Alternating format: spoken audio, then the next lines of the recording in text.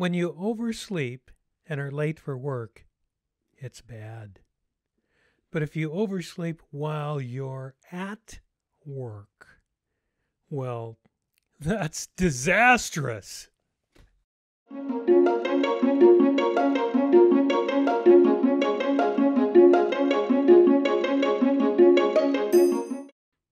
Hello and welcome. My name is Raymond Schaff, and I'm the author of Confessions of a Level 9 Nerd. Please buy a copy at Amazon.com and read the book. Then drop it off at your local police station and tell them it would be a crime not to read it. I have included a list of requirements for being a Level 1 through Level 9 nerd at the end of the video if you're interested. And, as usual, there is a great Level 9 nerd tip near the end of this video explaining how to calm people down near you without saying a single word. Now, let's wade deep into Confessions of a Level 9 Nerd as I read to you Chapter 6, Too Many Feet on a Small Floor. Gripping a fresh set of honorable discharge papers in one hand and a bride of 8 weeks on the other, I felt like I had won the lottery.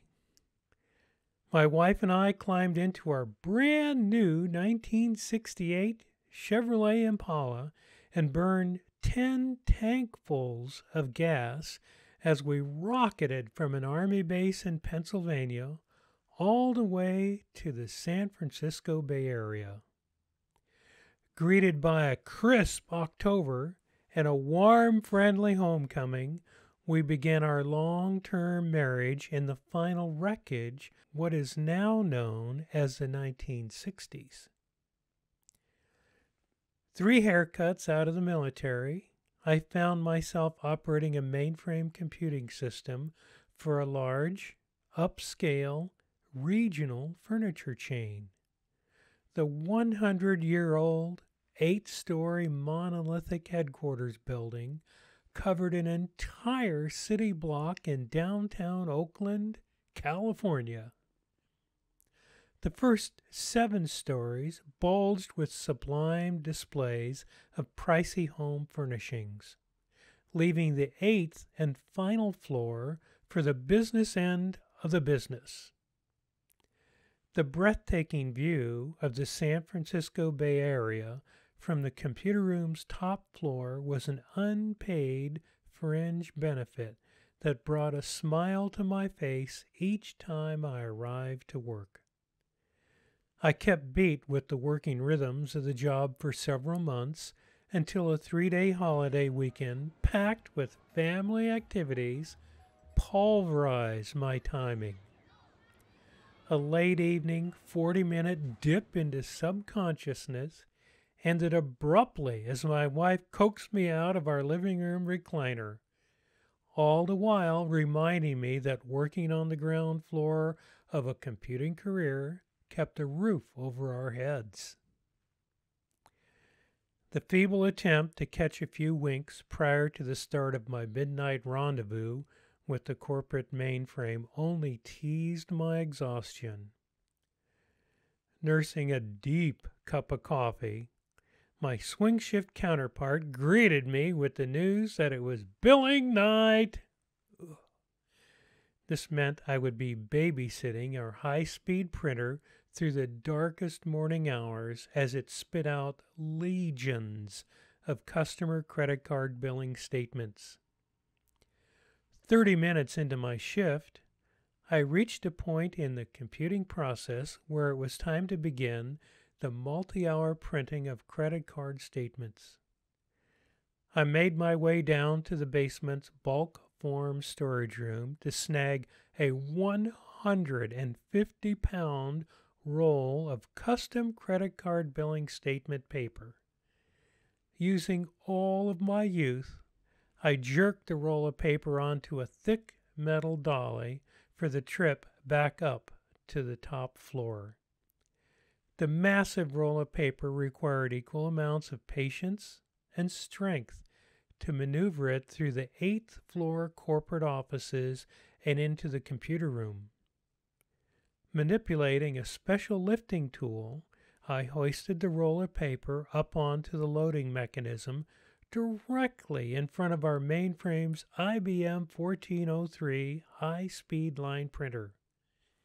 A Model N1 for you geeks out there. After threading a leader from the massive paper roll into the high-speed printer, I launched the printing process, sending the roll of credit card statement paper on its slow, circular journey to oblivion. With perfect precision, the line printer blasted customer data onto statement paper and ejected it over the top of the printer while unraveling another length of paper from the massing rotating roll. What? Massive rotating roll. The convoluted process continued on the back side of the printer as the newly inked form curled up into a machine that stripped, burst, and then stuffed the statements into separate windowed mailing envelopes. From front to back, the entire dancing paper circus kept itself busy, requiring minimal human intervention as the harmonizing one beat at a time, one beat at a time, one beat at a time printing rhythm mesmerized a tired mind like mine. 2 hours and twice as many cups of coffee later, I found myself trailing in the battle to keep my urge to sleep in check. Passing the halfway mark of statement printing, I decided to escape the sterile confines of the computer room for a much-needed break. I slipped down to the 7th floor to inspect the displays of pricey home furnishings. Bathed in the glow of ancient security lighting, a cluster of hand-stitched leather chairs and sofas called out to me in the tomb-like silence.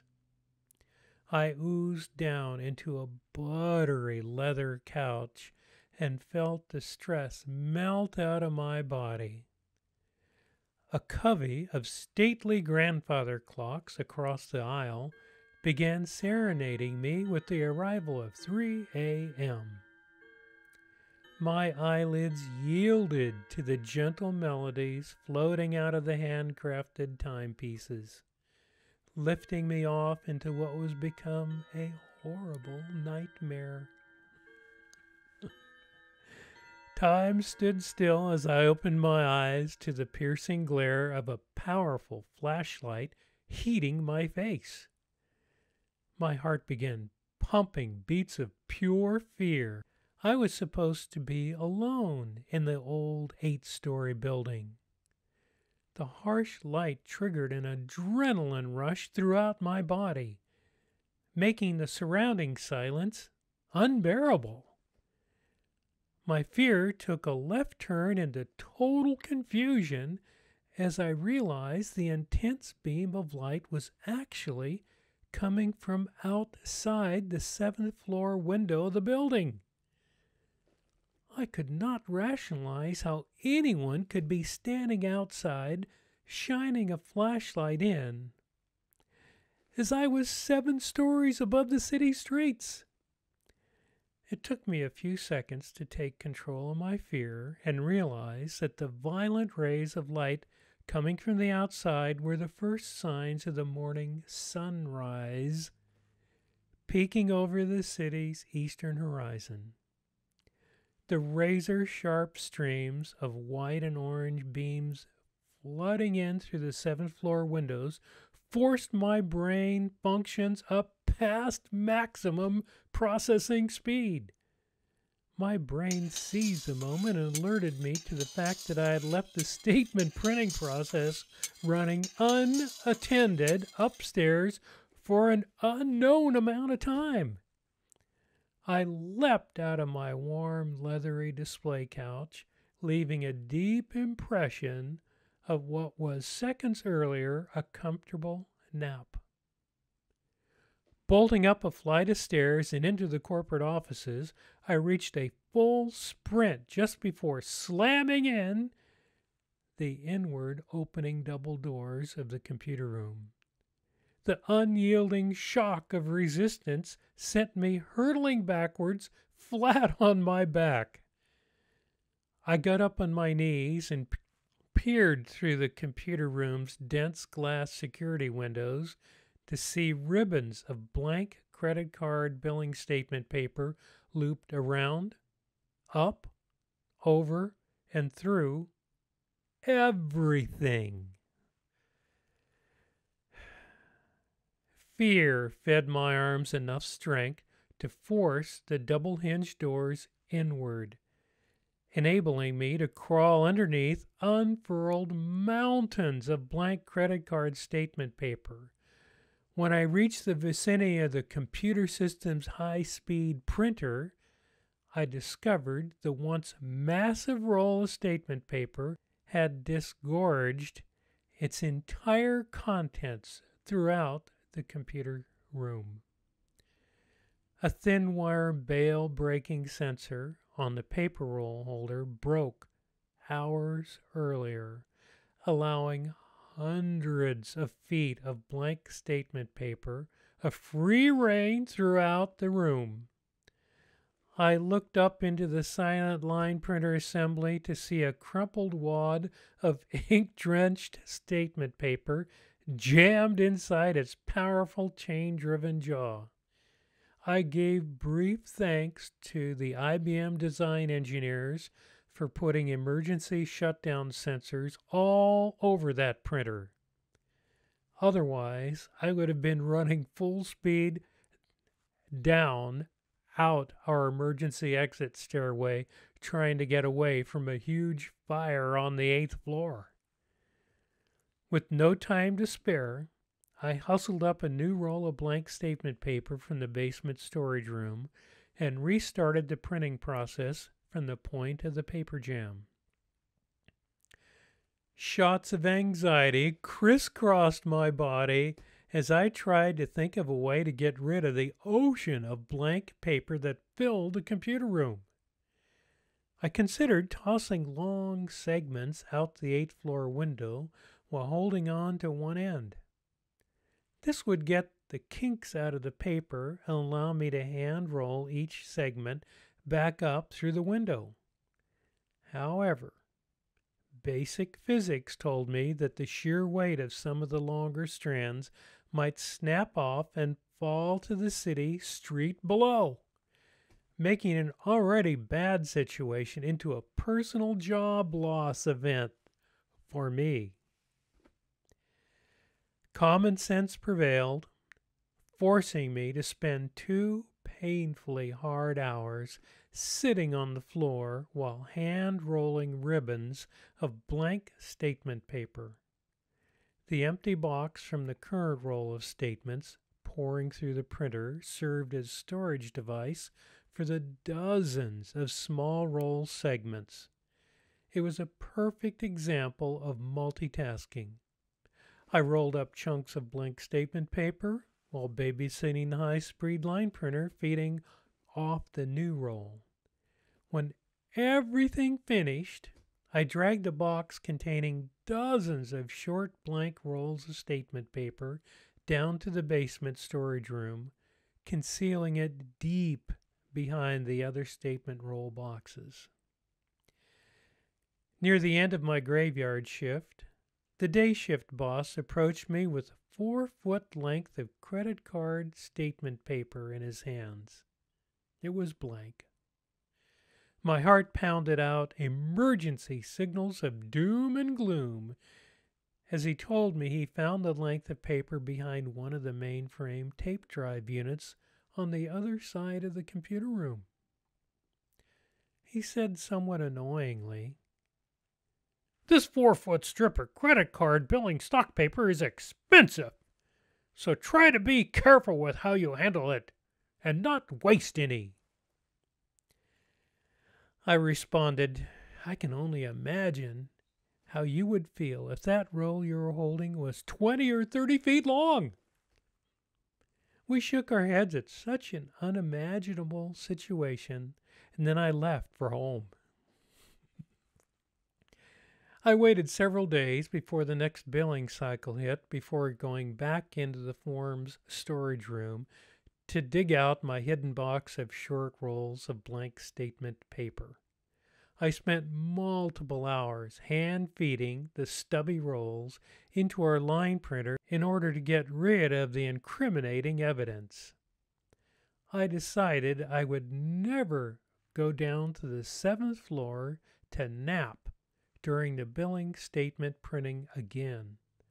I learned my lesson well, and from that point forward, I simply borrowed a couple of large pillows from the 6th floor bedroom displays and slept on the floor next to the printer in the computer room during the long and tedious printing process.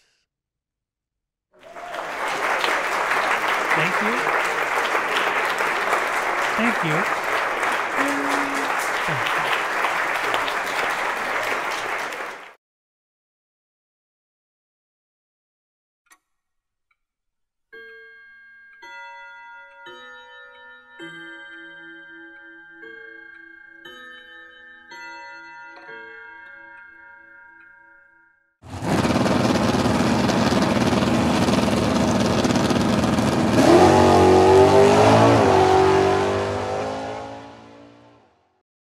Stress is a horrible thing. Stress can make you feel like a prisoner no matter who you are or what you do in this life. One thing that might help you deal with stress is to surround yourself in color for a few minutes each day. To be clear, a specific color known as Baker Miller pink. For some unknown reason, this shade of pink has a calming effect on many people. There seems to be a lot of opinions on this gentle color that releases a calmness through its warming presence. The internet will give you the pros and cons of what other people think, but you should experiment with it and draw your own conclusions. And finally, it's time to slide open my wall safe for a safe, off-the-wall story about teaching logic to college students.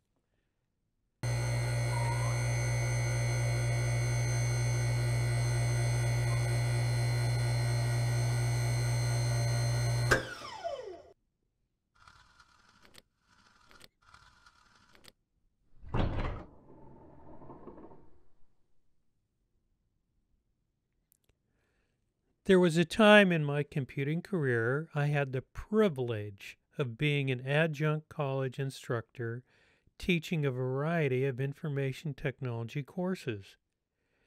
To keep my young college students on their toes, I would give regular quizzes as part of my curriculum. During each semester, I had one quiz that contained 20 true or false questions. I made sure that the first 19 questions would be false, and the 20th question was written as follows. The answer to all 20 questions in this quiz are false. This was my way of introducing them to the world of computer programming logic. After taking the quiz, I would tell them that they enjoyed that kind of logic generated by question 20. They should consider a career in computer programming. Otherwise, choose something less logical.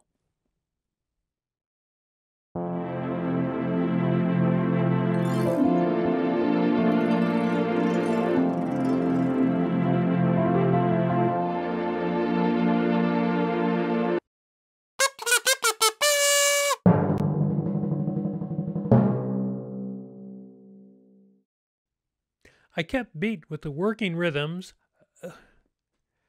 of the conga. Cut. I kept beating the working rhythms of the job until the job simply gave up. Cut. I kept betting that I would win the lotto.